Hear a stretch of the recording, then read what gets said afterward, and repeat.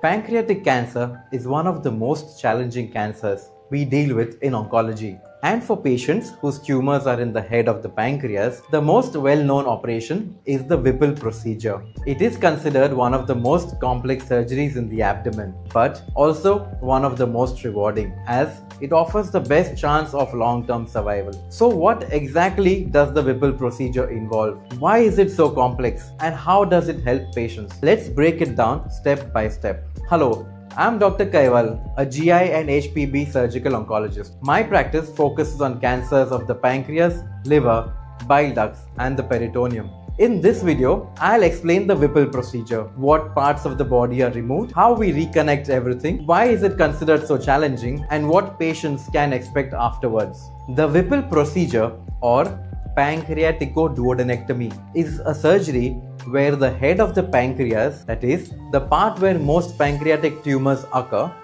is removed along with several neighboring structures. The duodenum, which is the first part of the small intestine, a portion of the bile duct, which drains bile from the liver, the gallbladder, and sometimes a portion of the stomach, depending on the type of Whipple operation performed. These organs sit very closely together, sharing blood vessels and ducts. That is why they need to be removed together when a tumor arises in the pancreas head. The Whipple is performed primarily for cancers of the head of the pancreas and also for periampullary tumors, which include certain bile duct and duodenal cancers. For patients diagnosed early, this surgery is a potentially curative option. It is the gold standard treatment for localized pancreatic head tumors. Before removing anything, the surgeons first confirm that the tumor hasn't spread to other organs. This may be done either after opening the abdomen or in many cases with a staging laparoscopy. That is, a keyhole to look inside the abdomen before committing to the full operation. If the disease is localized, we proceed with removal of the head of the pancreas, the duodenum, bile duct, gallbladder, and sometimes a part of the stomach. Once those organs are removed, the challenge is to rebuild the digestive system so food and digestive juices can flow normally. Three major connections are made. The pancreas remnant is joined to the small intestine so digestive enzymes can enter the gut. The bile duct is attached to the intestine to allow bile drainage from the liver, and the stomach, or in some cases the remaining duodenum, is connected to the intestine so food can pass through again. Think of it like rerouting traffic after major road work. Three highways need to be reconnected for the system to work smoothly.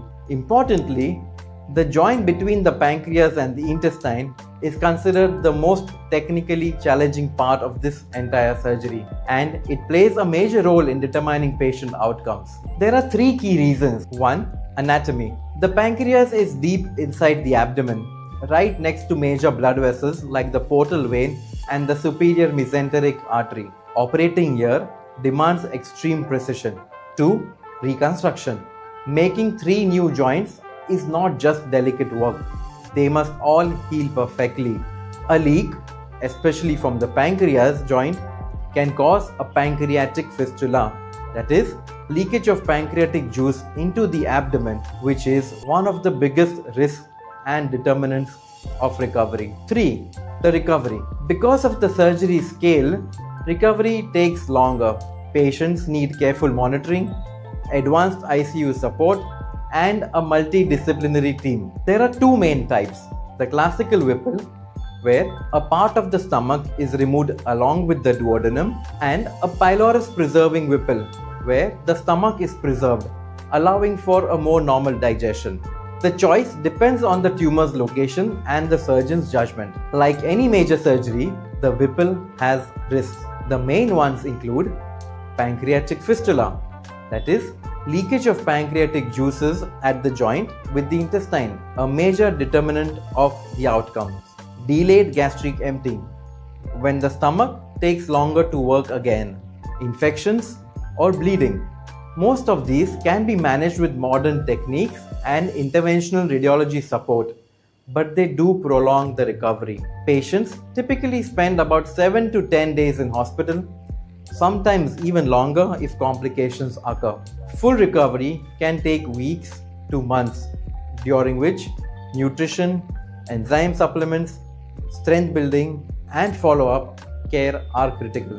While the Whipple is not an easy surgery, it offers the best chance of long-term survival for patients with localized pancreatic head cancer. Life afterward may involve adjustments, eating smaller, more frequent meals, sometimes taking enzyme supplements to help with digestion, a regular follow-up visit for blood tests as well as scans, but with proper care, many patients return to a good quality of life. To summarize, the Whipple procedure is a carefully planned two-phase operation.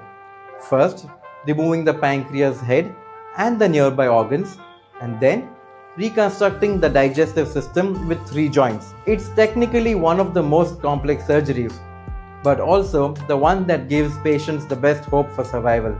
If you or a loved one has been advised the Whipple surgery, remember, it should be done at a specialized, high-volume center by an experienced team. If you found this video helpful, please share it.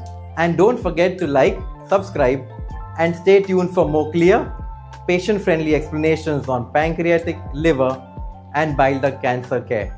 Together, knowledge reduces fear and builds confidence.